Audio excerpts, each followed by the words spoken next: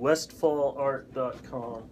Yeah, in fact, my son got mad at me when I made these cards. He said, "You didn't say artist on the card." You say art on there twice. Yeah, I know. I thought it covered. It got the point across. So, you said earlier that you're discovering yourself as an artist.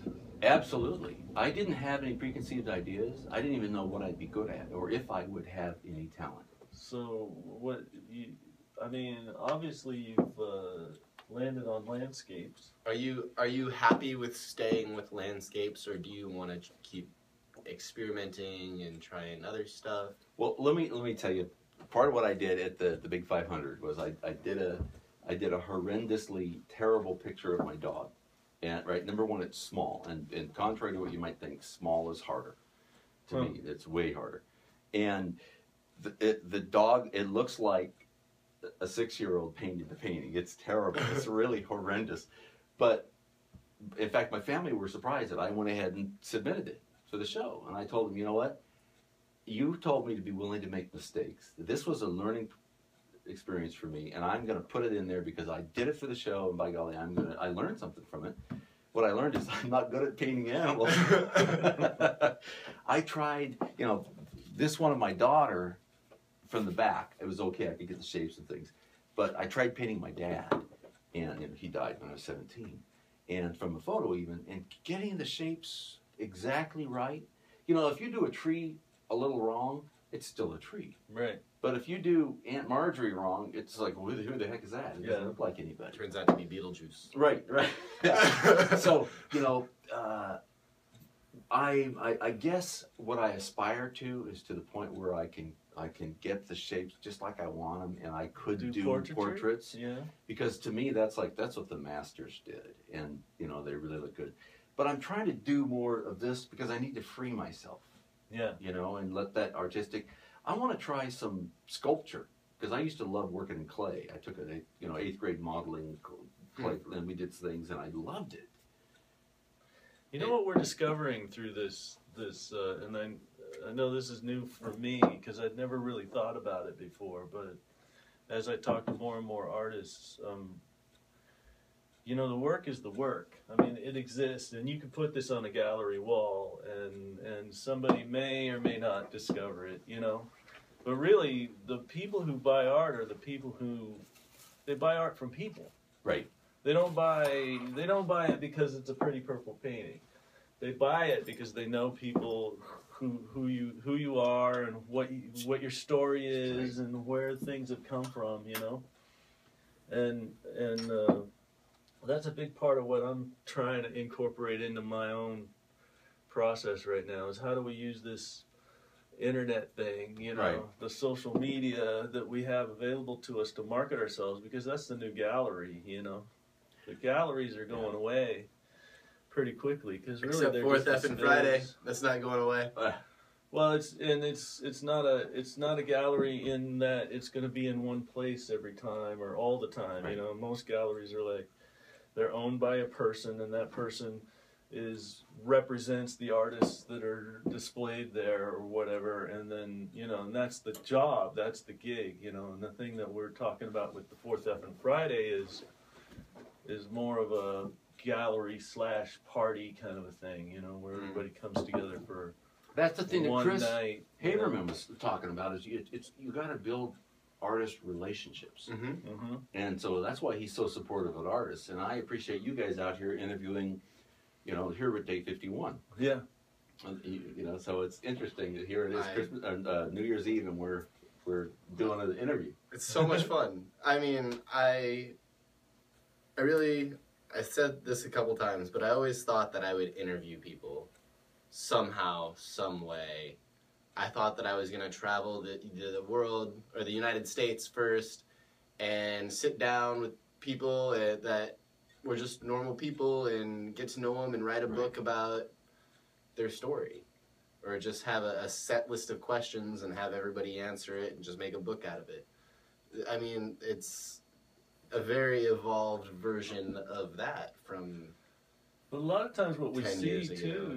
a lot of times what we see when we talk to people is we've had people that we asked to be interviewed celebrities that we wanted to interview, and they were, oh, well, I don't really have anything going on or whatever, you know, and they refused us. But then they were inspired to start working, you know, because all of a sudden, oh, you know, if I did have something going on, that'd be kind of fun. Or we talk to them, you know, we actually do interview them. Yeah. And then there's a shift in understanding of their art, even, you know, like sometimes, like you're talking about discovering yourself as an artist, you know, and I've had a hard time with that, you know, because the artist in me is kind of at opposition with it, because I could never do what you're doing, like this. I have like 3 years is my max, and 3 years I usually start doing something stupid and get myself fired. That's just the way it's always worked for me, and that's the artist in me, I swear. It's the guy that doesn't want to get locked down. He doesn't want to get stuck somewhere. Well, I'll tell you, since I started painting, it has made it a whole lot harder to sit here and work on the computer, or, you know. Yeah. The thing I like about what I do is I deal with a lot of customers, and I'm working with a lot of engineers and a lot of people, and so I get to get out and talk with them. But it has inspired me to actually become a better salesperson, because now I'm trying to be more interested in the person I'm talking to. Yeah. Not just selling them a motor or a little resistor, but getting to know them a little bit. And so when I come in, and if I sit down in their office or cubicle, I look around to see a couple things, and sometimes there's a little art. They're doing something. I say, hey, do you paint? And so that opens up things to talk about. Yeah. Mm-hmm. And the creative expression is like, so, I mean, and I agree with Jacob in a lot of ways. He said that he thinks that everybody's an artist. And I do. I think everybody's got creativity in them. You know, I don't think we're all built to be artists, but I think that everybody has I think a lot of creativity available to them, you know? I think art is one of the few or many universal languages. I think that there is a set number of universal languages. Love, art, food, music. There's a set number, but it's something that anybody in the world could look at and understand, or get their own understanding of it. And I think that it's innate. It's even if it's not your biggest quality of your personality, you still got it in you. And it's like, if you nurture that, it'll grow, and it'll make you grow as a person. You know, what's interesting is, for me, as an engineer, as a perfectionist, learning to color outside the lines. You know, and it's like my son would come up and go, "There are no lines." Well, that's what I'm talking about when I look for the accidents. You know, it's like, I don't, you know, I could probably sit down with a grid and if I really wanted to work on something hard enough, I could probably make it look like a photograph. Right. You know, but I don't want to see that myself. I don't want to see myself do that, because I've seen it before, and I think that each one of us has a very unique style if we're allowed to just be in the world and create from where we're at, and that's a difficult,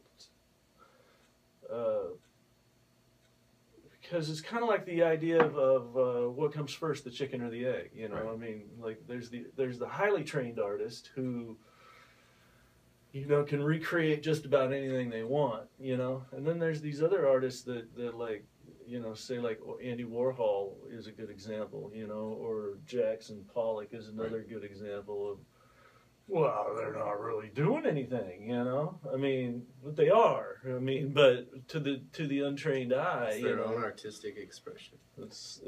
I think there's a lot of artistic depth in simplicity, as well as. Well, I think it's what you want to express as an artist. Yeah. I mean, what is it that you're trying to get across? And some people aren't. And see, that's the thing. I know that there's discovery here for me. Right. And I'm not trying to direct that discovery. I'm trying to let it be a surprise. Right. That's awesome. Yeah. And, you know, because I started out trying to do photorealism. Yeah. And I wanted to is perfectly recreate so that you say, "Oh, I love that scene," and I can look at it every day. And that top one I did as a gift for my sister Penny, and I wanted to give her a visual vacation of a place she could just go. But I wanted it to be not a photograph. I wanted it to be a little more stylized and you know. Yeah. No, I figure, you know, I mean, if why not just take a photograph? If you want it to look that clear and if you want it to be the picture, take the photograph. Yeah. That's why I You became know? a photographer. Yeah. But if you because wanna I create couldn't paint it. I was like, I want it to be perfect. But you print your photos, you did for the show, you printed the photos on the panels. Mm. So that was artistic in the way you did it as well. Yeah. Yeah. And I guess that's where I'm still learning. I'm still discovering myself as a photographer. Every time I go out, I'm finding new stuff that I love. I'm finding new techniques that I like. Every time I get in the dark room, I'm learning it a little bit better. And the liquid photo emulsion was a completely new technique that I had never tried before, so I had to stumble through that. That was miserable. Isn't it fun to scare yourself and try something that I could wreck this, but Yeah. okay. It's amazing. And I will do it admit, every day. I tried something. I tried to do a painting on one of the panels of this sketch of my daughter's face. It was horrendous. It was terrible. I painted over it, and I was not going to submit that to the Mistake has been made, but it's not one that I'm Right. willing to share. Yes, some things you just can't share. No, then you shouldn't. Did we? Okay, I know we talked about this painting. I don't think we showed it to the camera. This is the barn that we were talking about. It's very well done. And it's so interesting, the sky. I had somebody come in and just rip all over the sky.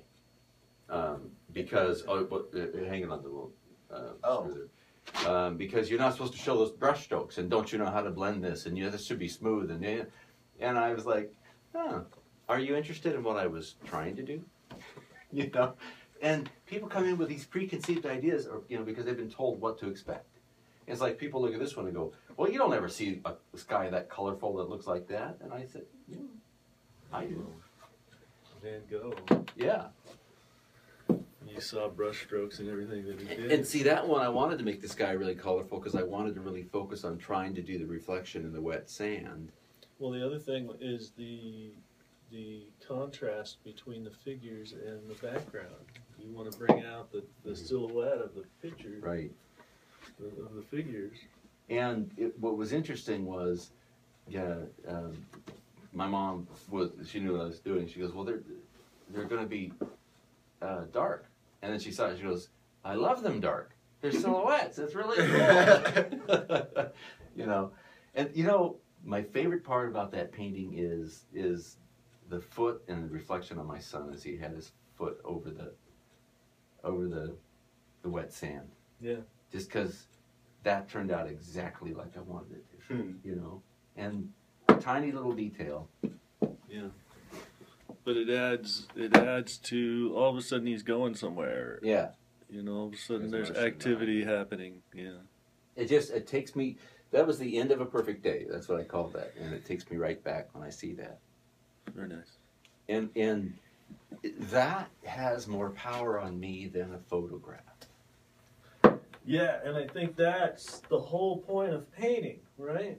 Is to try to somehow capture something That you couldn't capture. that you wouldn't be otherwise. able to show in a photograph, and it's your own point of view. Right. But not quite, right? Well, and imagine. Because it never turns out exactly the way No. you had it in your mind. Right. Right. But now I'm discovering, oh my gosh, I can do this. Yeah. No, that's amazing. So Like I said at the Big 500, I still kind of feel like, number one, as I told you, there's got to be more prolific artists, people who are painting every day, and I think that was the point that the guy that we were talking to was trying to make. He was a little too drunk to really say it right, but he was frustrated that I'm just new artist, and it's like I've been an artist my whole life. I was like born an artist, he was saying, and you just suddenly took up painting